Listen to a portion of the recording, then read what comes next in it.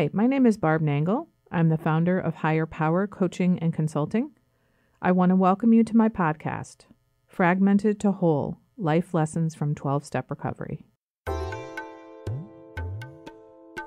This is episode 61, Willingness versus Wanting. What I learned early in my recovery is that there are three things required to recover, to really change, and they go by the acronym HOW, H-O-W, honesty, open-mindedness, and willingness. I'm going to focus on willingness today, but briefly, here's what I learned about H-O-W. So H is for honesty. You've got to be honest if you really want to recover. There's no point in doing the work if you're not going to be honest, or at least as honest as possible in the moment. When I came into recovery, I actually thought I was an honest person, but it turns out, no, I wasn't. I was in denial, D-E-N-I-A-L. Didn't even notice I'm a liar. If you want to hear more about that, listen to episodes 16 and 23, which are both about denial. And it would be really helpful you listen to both of them, actually, because I was in denial about my denial. And you'll hear more about that in the second one.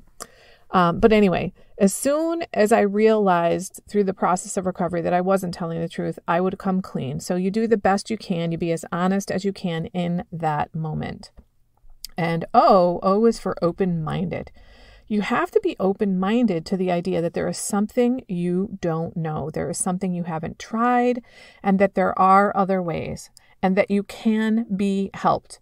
And that there exists a power that is greater than you, a power of some kind, though it doesn't have to be God, it doesn't have to be divine, it doesn't have to be supernatural.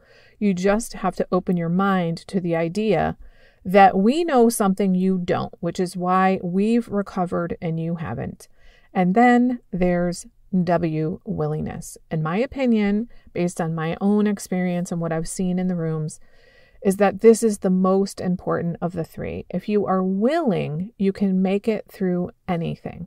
So if you're willing to be honest to the best of your ability, that's enough to get you started.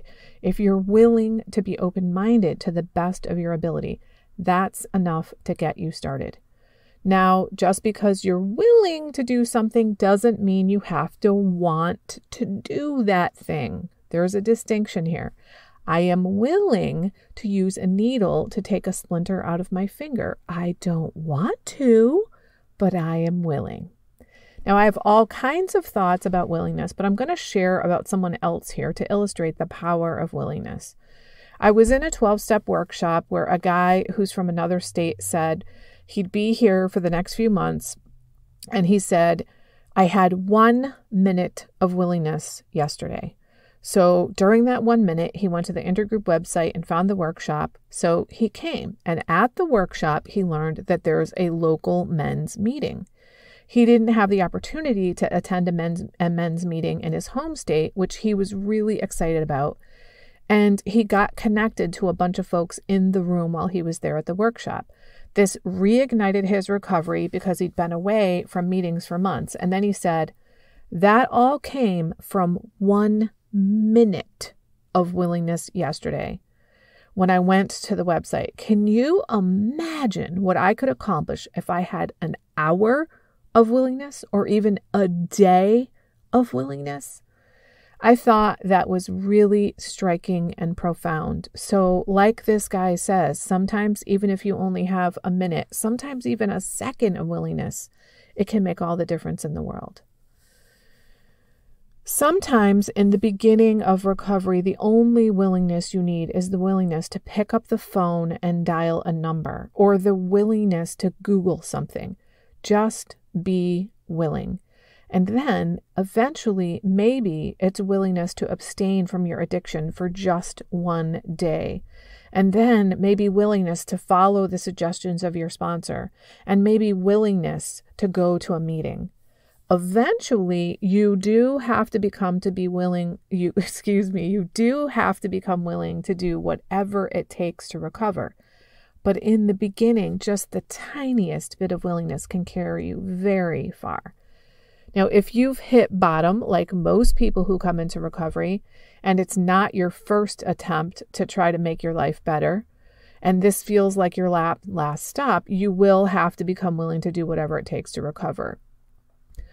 All these different kinds of willingness that I've mentioned eventually got me to the point where I thought I am willing to make amends to the people on my list. I don't want to make amends to some of them, but I am willing. And of course, I eventually did. It's my experience that willingness plus your higher power can take you anywhere. You can overcome any obstacle whatsoever with willingness and your higher power.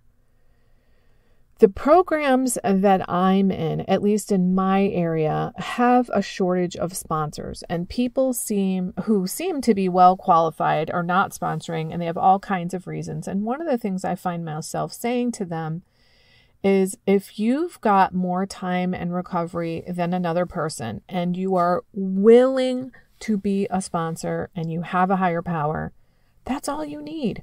Willingness and your higher power will get you through whatever comes up as a sponsor, just as it will with your own recovery. We need to be connected to other people.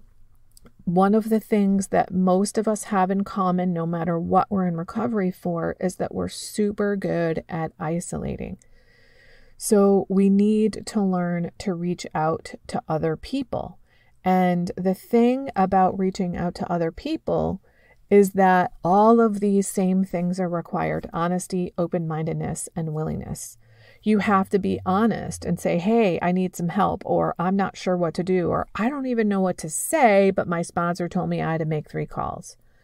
You have to be open-minded to the idea that somebody can actually help you, that somebody might actually want to help you, that they might know something you don't know, and that reaching out matters, not just for you, but for the person you reach out to.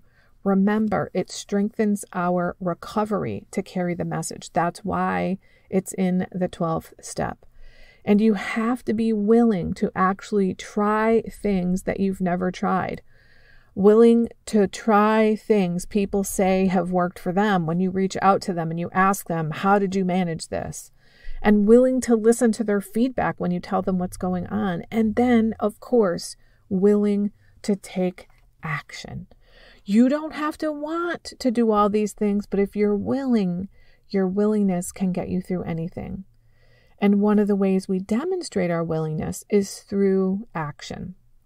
I have a little tiny story from when I started working with my first sponsor. She was a sponsor in my second program, and she required me to go to 2 face-to-face meetings every week for that fellowship. I was already going to 4 to 5 meetings a week for my other fellowship, and I worked full-time, so I told her I was too busy. And she said, well, maybe you'll have to skip one of those other meetings from your other fellowship. Now, that just did not feel like an option for me, so I looked at my schedule and decided I could go every other Sunday night to one meeting, and then on the weeks that I couldn't go to that, I'd go on a Tuesday night to another meeting. So the next week when I spoke with her on the phone, I told her this, and she said, Barb, that is called willingness. You told me, no, I'm not going to go to 2 meetings a week. I don't have time. But then you took action. You looked up what meetings were available and you made a schedule for yourself. That is the kind of willingness you need to recover. So, my friends, remember, you don't have to want to take the actions that are suggested to you, but you do have to be willing. That's it for today. If you like what you've heard here, then you just might be interested in private coaching with me.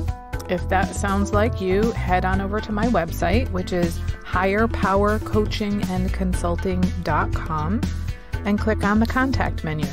I'd be happy to schedule a consultation with you to help you make lasting changes in your life, like I've made deep, lasting changes in my life.